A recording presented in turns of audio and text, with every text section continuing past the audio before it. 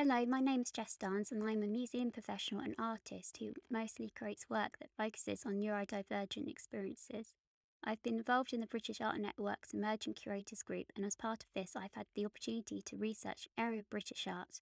The Emerging Curators group is a supportive forum for the next generation of curators in the UK, enabling peers to come together and share experiences and thinking around creating British art. I've interviewed 5 artists about their creative practice and if neurodiversity should be considered an art movement similar to the disability art movement.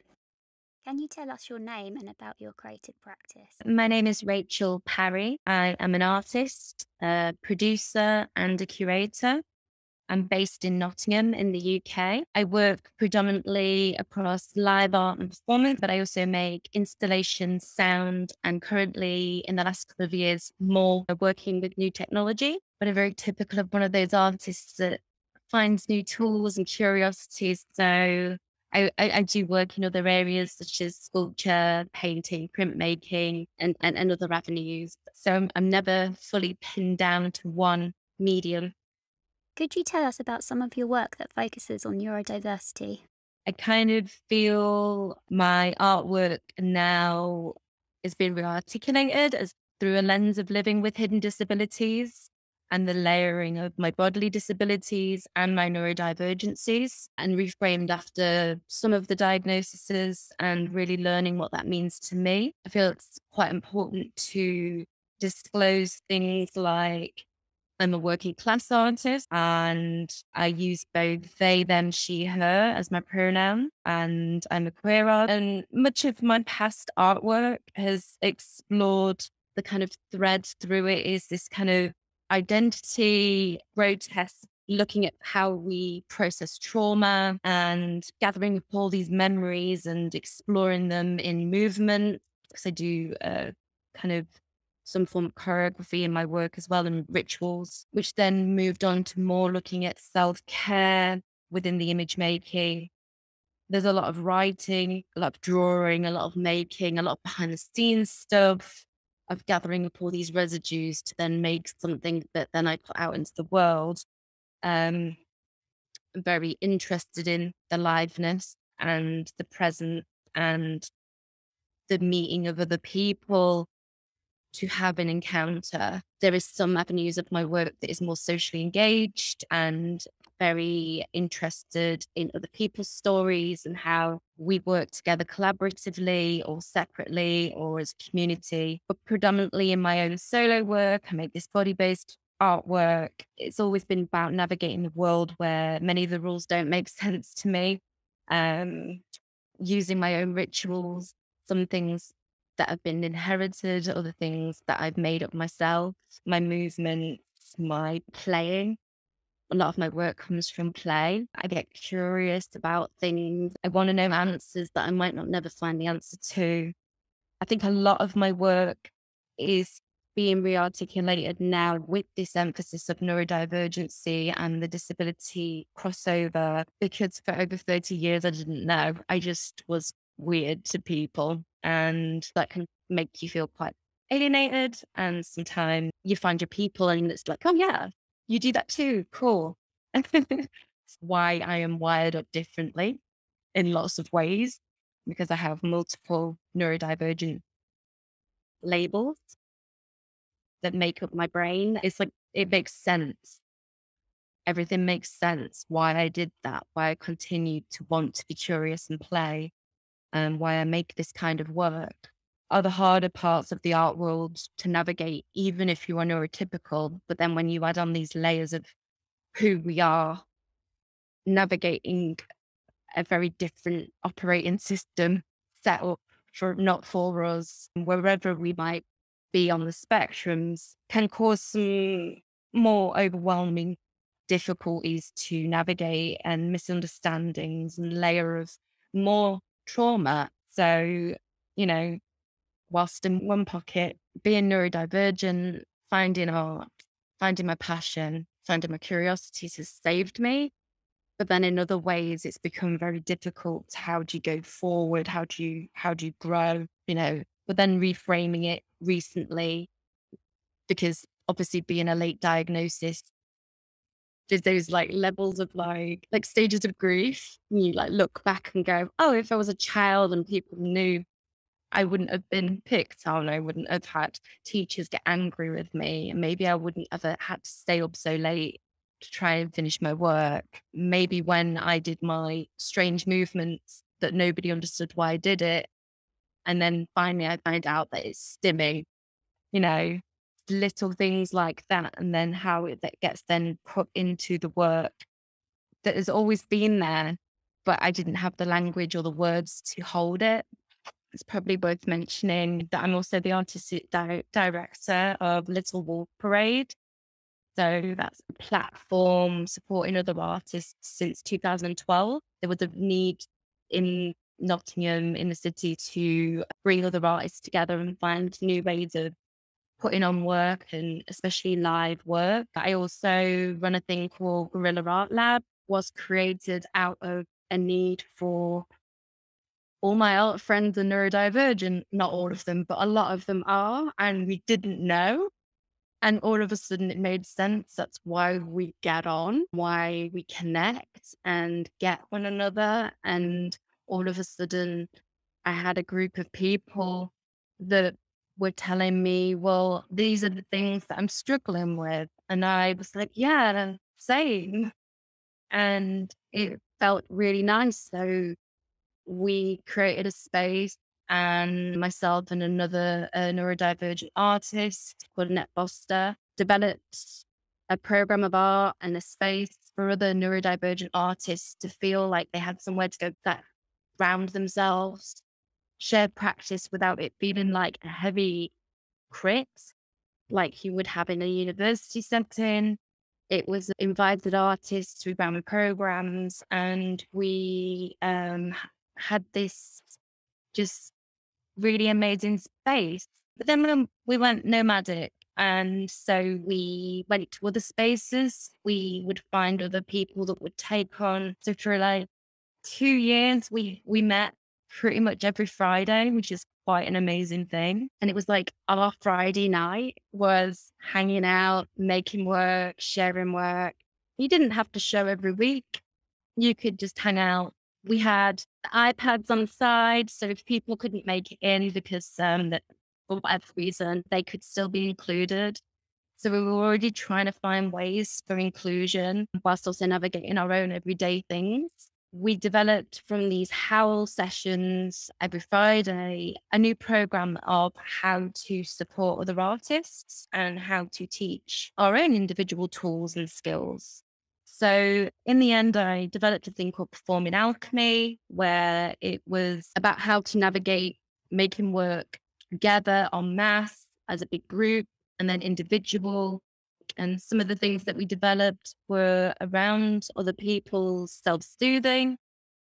So it was like looking at choreographing. So my self-soothing, I didn't even know I did it, was holding myself in, like rocking, and sometimes doing tapping here, and for years hiding it in my pocket and not realizing that I did that. So we developed like our own new language that we shared, and it was very beautiful. Leading on to the kind of the funded project that I'm doing right now, it's called Malfunctioning Perfectly. And I'm partnered with Near Now in Nottingham, which is a new technology and a studio based out of the Broadway Media Centre. And I also collaborated with the Justice Museum. The project started with just the ADHD.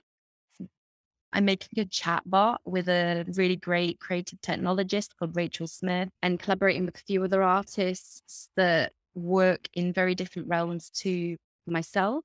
We're giving the robot ADHD, and we're playing around with the idea that there's going to be sculpture, the sculpture talks, and we're going to explore, because I always say, like, I'm considered as a malfunction. I'm considered like I'm broken. If you like look at DSM, it's like always like looking at this, how to improve and cure or whatever.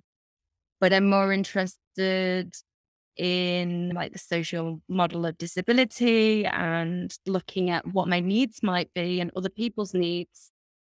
My deep thinking, my fast thoughts, my kind of obsessions and super interests. And some of my super interests is robots and new technology and space and futurism. It came about in like a really silly little conversation that was in passing, that the first two chatbots ever made were Eliza and Parry, and they were health bot, one for looking at schizophrenia and another one for like just alleviating, you know, that kind of psychiatry kind of work.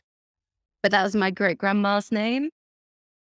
And it's just a random little coincidence that I ran with and went, how funny would it be to recreate that bot and people come and experience and talk to it, and it has my answers, but also it creates its own. So I'm like the human in the loop with the other Rachel, giving it different kind of variations of, it's like called temperature. So sometimes it will follow the guidelines and sometimes it will just say what, some random thing, which is a bit like me. Sometimes I say something that feels very random to other people, but it's because it's happening here and it takes a long time to come here. Or I don't know when it's my turn to talk, or I over talk, or I get excitable, or I go mute sometimes. So, you know, we're going to play around with that too. I'm a little bit behind with my project. Some of it is COVID related, and other people's workloads. I spent like a few weeks going, it's okay. You don't have, it's not your fault. You don't have to be on time. You have to listen to like the world has other needs. And but I think that's another thing, like, can't talk for every neurodivergent person out there, but like for me in particular, like I feel the stresses of trying to fit into the neurotypical world, and I'm trying to change what that looks like. So it doesn't matter if I'm behind in this structure that I set out to say that I would do this by this time, that the flexibility needs to be there. My research suggests that there are more artists creating work about neurodivergent experiences in recent years. Why do you think this might be? I think that there is a lot more people disclosing their neurodivergency and other kind of parallel disabilities activism and support going on. People are meeting with one another in various ways. And I think there's a lot of knowledge being shared through other kind of platforms and social media. I think that the more we talk about what it is from our experiences, the more unity and support can be cultivated, and the public will start to learn. So many people have heard me talk in friendship groups and like art colleagues about what it is like for me. Now I know about it. And the more I've spoken to them, some people have gone off and got their own diagnoses. Of course, I know that you don't have to be diagnosed to claim neurodivergency. And also there's lots of issues within getting diagnosed. Like it took me, 4 years of doctors just saying it's just trauma, it's just borderline personality disorder and other things that they've diagnosed me with.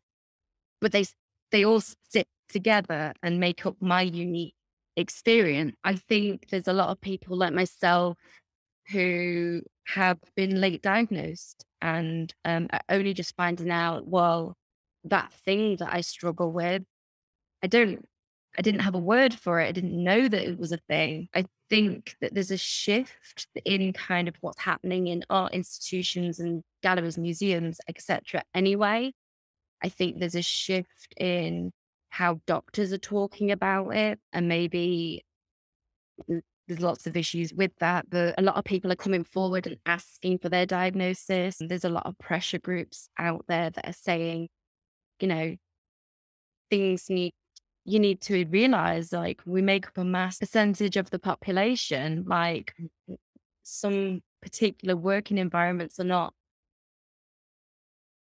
supportive and understanding of a different way of being.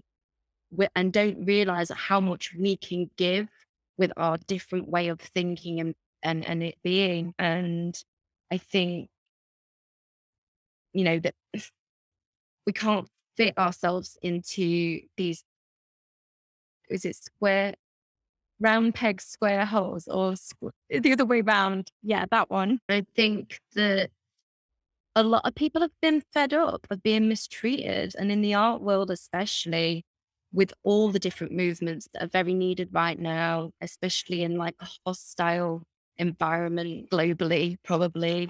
The more we talk and more we kind of like find ways to support one another wherever we are in that journey, whether it's not diagnosed, but identifying, whether it's diagnosed from childhood, adult diagnosis, think maybe it might be just somebody who is another artist that also isn't and totally neurotypical. And it's about, where do we connect within this whole big spectrum of wonderful brains and needs. And I think it's about empowerment, because from the people who I've supported in the past, and then other people who supported me, it's meant that we can then find ways forward. We might not always have the answers, but there has to be some acknowledgement of the amount of mistreatment a lot of people have had for behaving or preparing to behave differently, for not being able to keep up with certain ideas of what a workload should look like, and the alienation of behaving differently in public spaces, in galleries, etc. And that just because I can be like quite well spoken and articulate myself, you know, just because I can do that now, and I might have moments of like wonkiness, like the labor of the wider fitting into an art world is humongous and can make you feel like you don't fit. And what's the point? It's like understanding all the nuances and listening to not just people like myself and yourself, but for all of people, and the people who are nonverbal, and the people who maybe are being excluded from being able to write and be included in the art movements. I said before we started recording, like how nervous I was, because it is scary, because disclosing my needs and just, it's like, it's almost like we're taught that this is selfish. I worry about tokenism. I worry sometimes a little bit about like people ticking boxes on funding bids, but then not always realizing, still want me to do a massive written form, or they ask me to talk. Can you imagine? Like, I'd be talking like this in an application. And in some ways, would that be okay for me to talk about my work like this? Because I don't think I have done it like this, and it's not been accepted because they don't understand what I'm talking about. And that happens a lot, because there's so much going on and I'm distracted by the sounds that are happening in the street. But yeah, I think a different pace. I mean, what I'd really love is a universal art credit for all artists, but that's another fight. But lots of people who are banding together as like little communities and talking quite a lot about neurodivergent needs. I think there's some great charities that are also doing things as well. I think it's about, I definitely do think we do need some kind of movement, because movement means going forward or sideways or round and wibbly ways, and finding ways to support one another, builds public awareness, like I said before. And it's wherever people are on their journey, because there should be some form of like signposting, that even by talking and sharing our stories, some good, some hard, some difficult ones, I think it's like people identify with that. And then also, even like this week, like I share with people what I know, and like telling people, oh, this person's a bid writer. Like, don't struggle by yourself. Like, I struggled for 10 years and like wasn't getting anything. It was really difficult. Like, suddenly somebody helped me and it was like, I got something, and lots of problems with that structure, and it does need to change. But I think only by bringing us all together in some ways, this is what it is. This is what it stands for, kind of like a manifesto. This is why it's important. This is some areas where you might want to look at for help. Here's some fun videos because I am fed up of reading a million things to find out the answers. But yeah, I think definitely need something to bond us together and feel empowered and feel okay with not just okay. No, not just okay. Feel like proud. What one change would have the biggest impact on neurodivergent artists? Be acceptance and finding a better way to hold the needs of artists who are neurodivergent. I've had 18 months of metaphorically unmasking whilst also masking because, yeah, COVID, bad joke. So 18 months of just like really listening to what I need and learning what my new tools might be. I've had a little bit of coaching, and I've had a little bit of body doubling, and I've really worked on myself on what that looks like. And I think as I re-enter and everybody else re-enters into whatever it is next week, you know, I don't want to hide that aspect of my authentic self anymore. I want to be fully me. I don't want to be pulled up every 5 minutes on things I might do that are different. I want to be accepted. I think the biggest thing is radical empathy and understanding and kindness